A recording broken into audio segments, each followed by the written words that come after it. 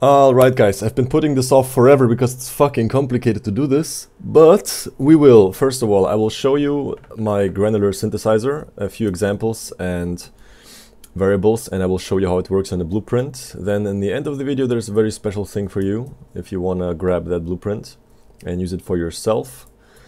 And let's get into it. So what is this granular synth? Okay, the granular synth basically can sound like this. Let's put the debug on.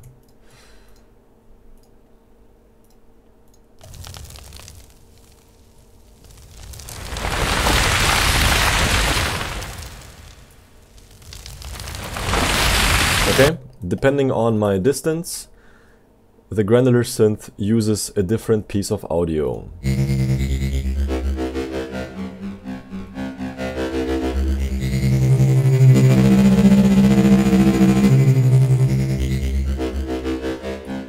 Okay,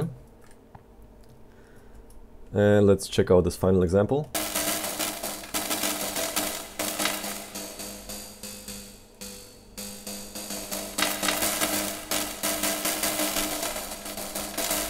Okay, pretty cool. So the first synth is using this as a source.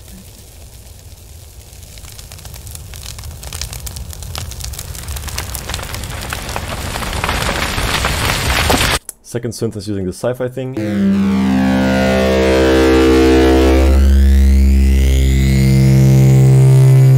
And the sparky one is using this one.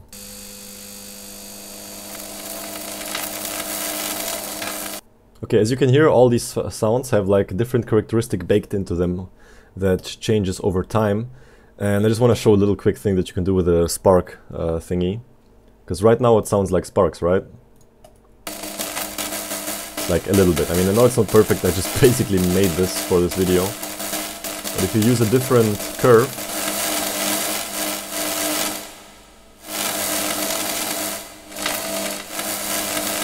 could be somebody working. Or a flickering light.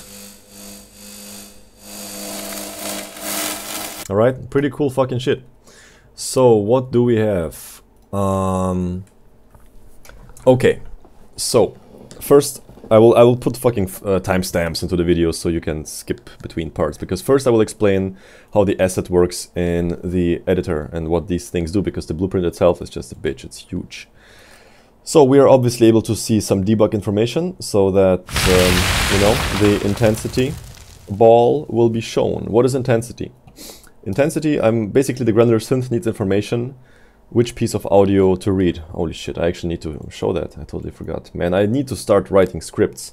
So let's say you have an audio sample. This is a granular synth sample, you know? And the granular synth says, okay, from this sample, I just want this little bit of audio and I will envelope it in a way I see fit. This is a okay, make it shorter. Or use different envelope.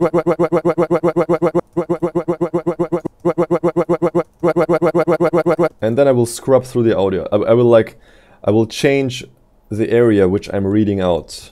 It sounds like that.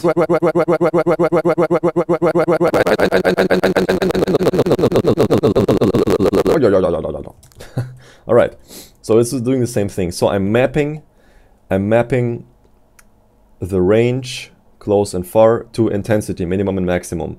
And whenever you see anything in the code that says minimum and maximum, you know I'm using intensity to go between these values. So we can use a curve for the intensity mapping, because right now it's just linear, but oh, actually it's logarithmic. Holy shit.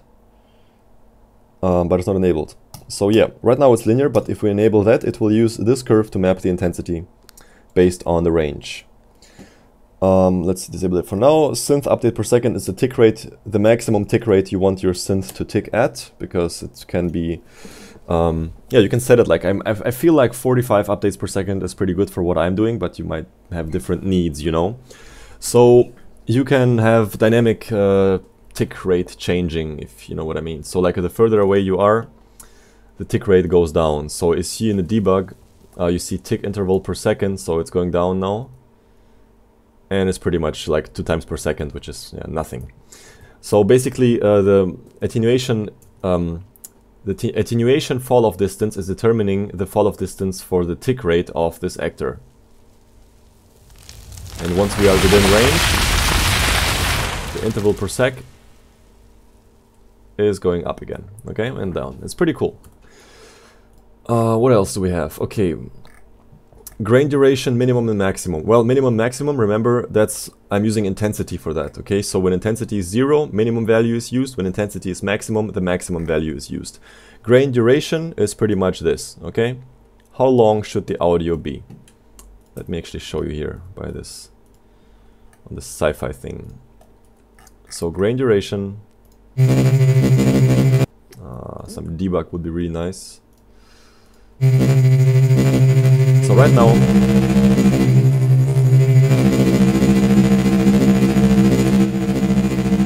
I'm pretty close to the synth. Intensity is pretty much maximum. So let's decrease the grain duration or increase it.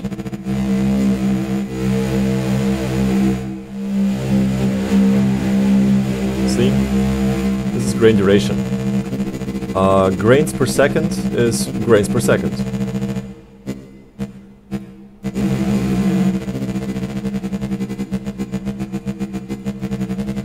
Okay, pretty cool. Grains per second random minimum and maximum is basically how much. It's like randomization. For example, if I have this to 10 grains per second and I set this to 5, I could have within 15 or 5 grains per second. So it brings some randomization into your sound, you know? Grain volume is obvious. How loud should the grain be?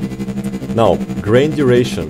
How can I demonstrate that most easily? Let's change the curve to exponential decay. Grain duration. How long should the grain be? So I will make the grain shorter or longer.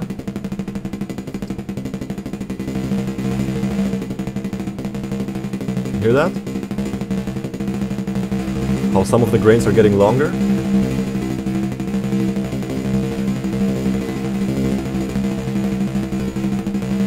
Yeah, that's grain duration. Grain pitch, well, it's obvious. It's just a pitch change. Grain volume range is also obvious. It's gonna make the grains randomly louder or quieter. You're gonna go up or down for that. See, pretty cool.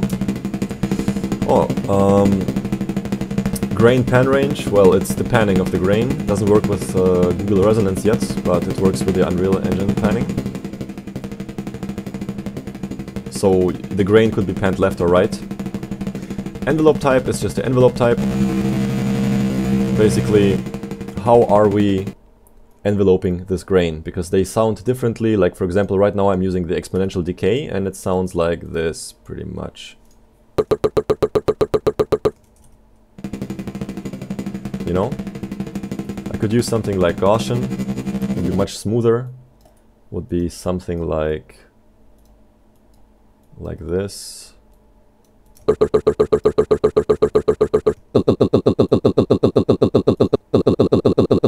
You know, a bit smoother. The different curves, they make different things, and it's up to you to experiment what works for you.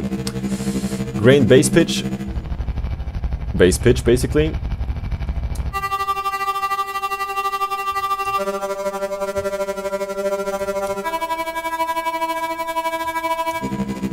Hey, musician right there. Grain probability. How probable is that the grain will spawn? It's like 10% or 50%. Bass pan is bass pan, so the panning will be biased towards left or right in my blueprint. Playhead position. Okay, let me make this a bit quieter. Playhead position. So I'm randomizing my playhead position. Why? Because right now the intensity is static, it's stationary, okay? I could obviously also, maybe that would be a smart idea, yeah. I could randomize the intensity instead of randomizing the playhead. but without it, it sounds like this. Let's make it this, 90. I need to disable all the pitch changes. And this one too. Hear that? It sounds very static. But if we randomize our playhead position, or because the playhead position is based on intensity, I think I should randomize intensity, it's much better than... we will get this. The playhead goes back and forth. It's like... You know, it's moving back and forth a bit of percentage so that you will not hear as much repetition. So what else is there? Scrub mode, sorry, never used it, cannot explain it to you. Playhead slurp time, basically when you change your playhead location, the playhead will go to the location with this speed. You know, lerp, I'm pretty sure that you know the linear interpolation function from Unreal. Playback speed is how fast should the granular synthesizer go through the file. Right now it's 0 because I'm setting the playhead position, not the granular synth basically. And seek type, I have never really worked with it.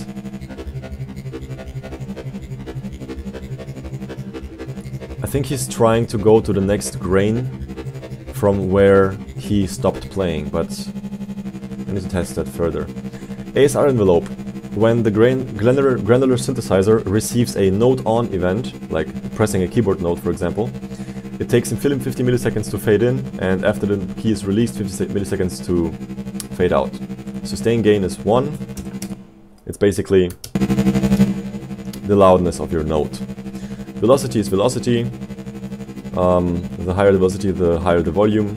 Duration means that after note on, it will stay on for 5 seconds, or just go on forever. In my case, since it's like sound effects, I want to go forever. Note input doesn't really matter right now for me, because I'm not binding anything to it. So, that was the overall view of this thing, okay? Let's look at the granular synthesizer in the blueprint. So, scale particle effect from there, you can go, fuck it. It doesn't work anyway right now. Alright. Okay, so in the beginning we have the granular synth component. You know, you can add it right there. Reference that motherfucker, and on the event begin play you need to assign this granular synth some stuff. For example, it needs to know which sound source to use. So for me, I'm using a sound wave reference for the synth's sound wave source. And then I'm checking if the synth is valid, if everything has worked out, and I'm starting it with the note on event. Another thing, I have the attenuation here also as a variable, but if you set your granular synth to auto activate, it will ignore that variable, even if you set it like set attenuation, you know? If you do that, it will ignore this because the synth has already started before you set the setting. What you need to do is you need to use this. I'm using, like, I don't know what exactly to do. I'm not a blueprint professional. This is like an experiment. I'm actually proud that I kind of made this. I'm no programmer, but I'm using the construction script for that because it fires or works before the thing spawns. That's how it feels like to me. And I'm also using a second note on event because I had some issues with the synth not playing when I change parameters. Okay, that's pretty much it. The synth is running, but now we need to update all these settings, you know. So I have the event tick. It's saving time delta for the debug stuff. It sets the actor tick interval. So we have the choice between using the curve for that or not.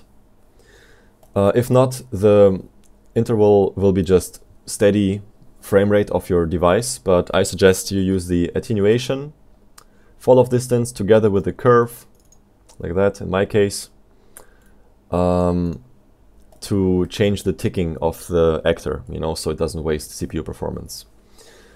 So it's doing that. Let's go back in the graph. Then it does the update synth. Update synth is pretty big. So first of all, I'm setting the player distance because I'm using that to set the intensity.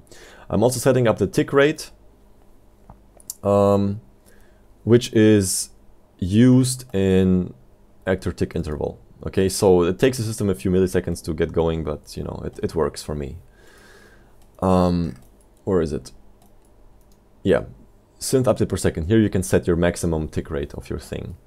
Here I'm starting to map the range close and range far variables inside the asset, like over here, to the intensity. Okay, maximum and minimum, the things that you wish, for example. And I'm giving you an option to either use a curve for intensity mapping, because, for example, sometimes you don't want the intensity to go up linearly. You know, you want to go smoothly. Let me just showcase this real quick again. So right now it's linear intensity. Ah, come on. Debug. Intensity is linear. You see that on the top left. But oh, there was some phasing right there.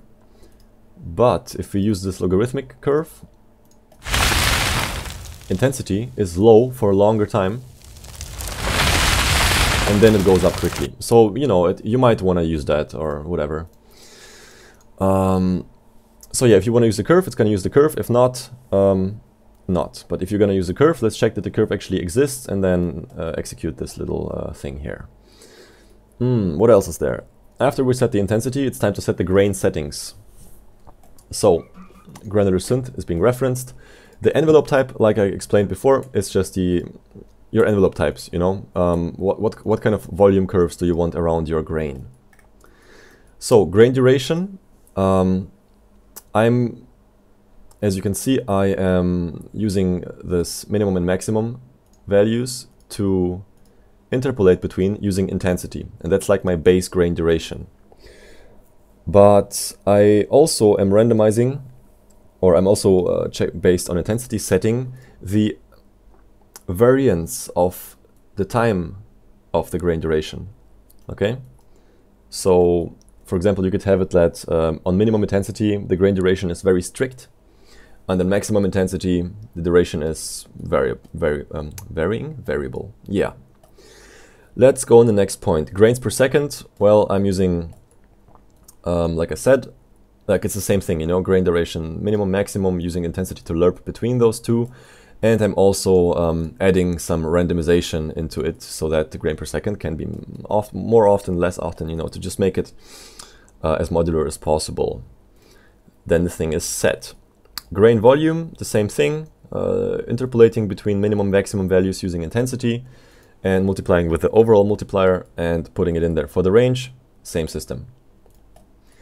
Grain probability, I did not randomize that because I didn't need it yet, but if you want to go for it, go for it. You've seen it multiple times now. Grain base pitch, well, it's the pitch of the grain. Same settings here, just some randomization. Set grain pan, same thing here, just some randomization. And I hope you recognize this grain pan range minimum maximum from this here, right? These are the variables. And I'm getting the fuck out of this function because we spent way enough time with grains. Playback settings based on distance, or based on intensity rather, you know. So scrub mode, never used it, no idea what it does actually, but you can set it up. Playhead position in seconds. Yeah, so what is the sound source? What is it? Its duration.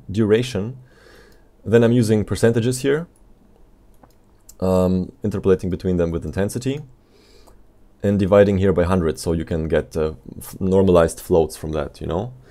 And I am also randomizing the playhead position.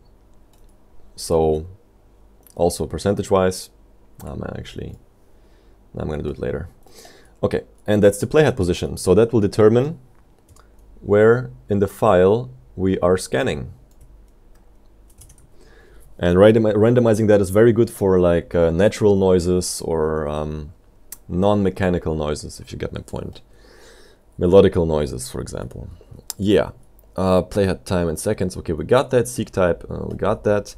Playback speed, well, it's playback speed. I'm not using that because I'm not playing through any samples anyway. Playhead pause percent and offset percentage are just some debug values for me. And I'm using a attack sustain release envelope, so it takes, you know, 50 milliseconds up, and then it reaches the sustain gain, and then it releases with a 50 millisecond delay again in my case. Holy shit, man. Maybe I should build my blueprints the way it actually works, like that.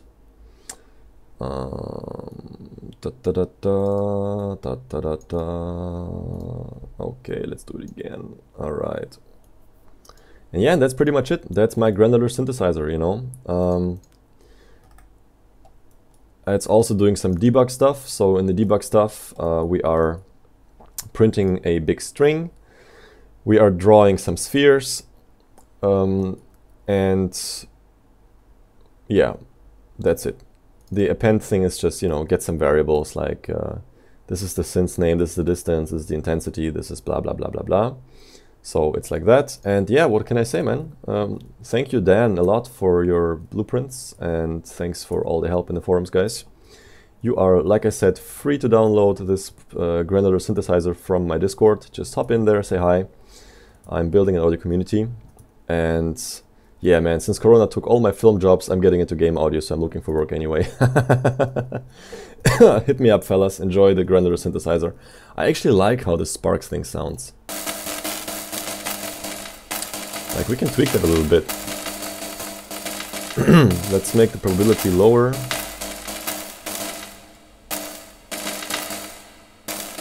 The maximum duration can be reduced by 100 and increased by 300. Grains per second maximum. I don't like that. Let's make it like this.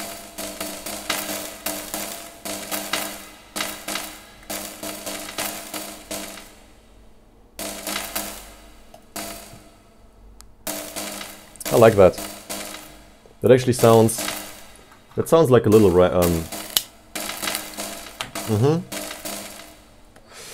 That sounds like some Sparks. Nice.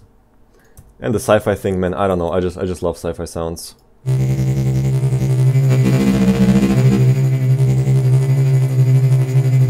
You can, you know what? Let's do something pretty crazy. So grain pitch range maximum is 2.5.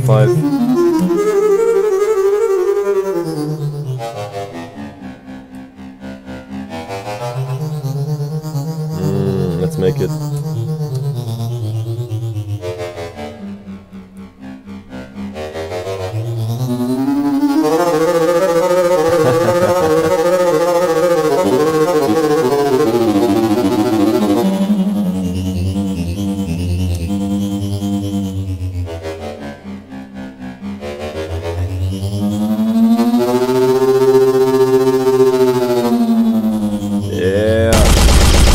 Well, I like that, guys. Kiss ya, bye-bye.